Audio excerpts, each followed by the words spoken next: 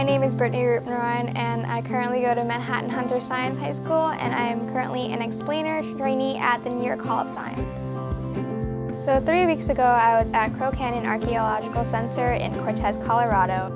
So basically, Crow Canyon Archaeology Center focuses on archaeology and teaching kids from a variety of ages what archaeology is and scientific research within respect to Native American culture as well. So we also learn more about Native Americans and their time periods.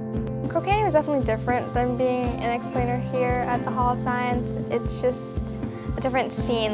I didn't get to really explain a lot of things. Instead, people were explaining things to me and helping me learn more about archaeology as a science.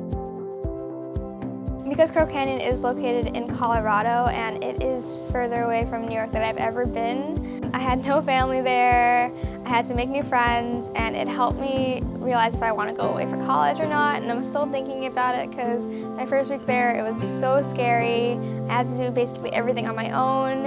It was really scary. But after being there for a week, I got used to it. I made new friends.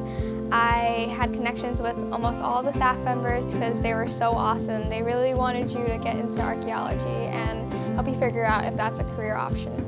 So I'm definitely grateful for the Science Career Ladder because if it weren't for that program, then I wouldn't be able to go to Crow Canyon and learn a lot more than I ever could about archaeology. It was definitely an amazing program and I had a lot of fun, and I definitely recommend it to anyone that wants to try it.